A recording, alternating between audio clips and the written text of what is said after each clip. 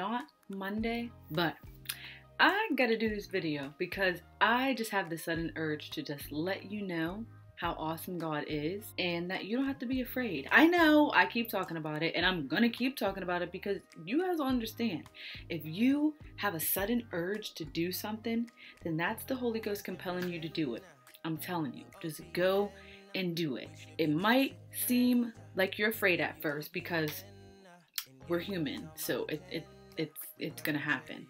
But when you do it, you are actually going to be astonished with yourself. I don't know how else to explain it. I just know that I had a sudden urge to do something. And when I got that urge, I just wanted to, like, it felt like something was in my stomach.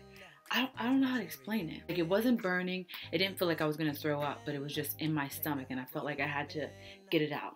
I never had a baby, so I'm not gonna say I had to birth it out, because you know how they use that analogy with birthing out your gift. Well, whatever this is, it's taking me to the next level. Like, I heard the Holy Ghost say to me, once you take that step, I will take you to that next level. And I've been content for a while, and I'm like, this ain't it. This is not how it's supposed to be. I don't want to be content with life. I need to do more. I need to be more.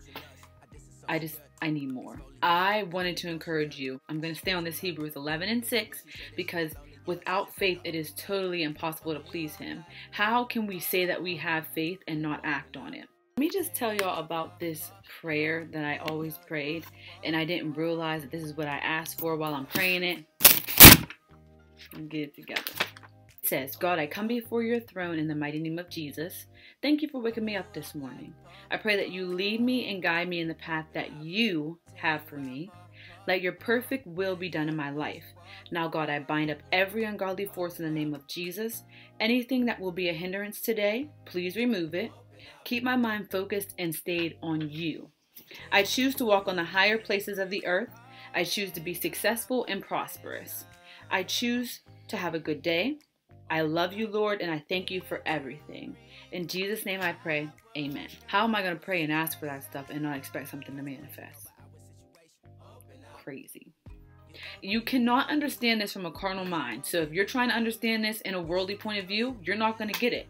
I just know that God is my provision and nobody else can be my provision but him. I cannot put anybody else above him, because if I do, then I'm going to crash and burn, and I'm not trying to crash and burn. I need every single thing. I need every single thing that God has for me, and I'm going to get that without apology to nobody. I'm going to do what I have to do for God. And once I do that, he's going to take me higher and higher and higher. And I'm encouraging you to do so because you can do it. If you just do what he says do, he's going to take you to the next level and he's going to keep moving you higher and higher. You might not see it right now, the stuff that's happening, because you're looking at it with your worldly eyeballs. Look into the spirit with your spiritual eyes. Do not think of this as something that's worldly, because you're not going to comprehend it. This is not to the people who are carnal minded, and I'm praying if you're listening to this and you're looking at this through a carnal mind, that you get spiritual eyeballs to understand what I'm talking about. When this stuff manifests, you're going to be like, wow, it's going to be amazing. I'm telling you, you have to step out on faith. Once you step out there and do it, he has to support you. God is not a man that he should lie, neither is he the son of a man that he should repent. So he has to say and do what he's going to do, because if he doesn't, then he's lying, and God don't lie. Period. That's what I have to say for today. Be encouraged, step out on faith, and if you don't know Jesus Christ as your personal Savior, you need to know him. All you have to do is confess with your mouth and believe in your heart that he died for you. He rose on the third day and he's coming back. After you do that, all is well in Jesus' name. Have a good day.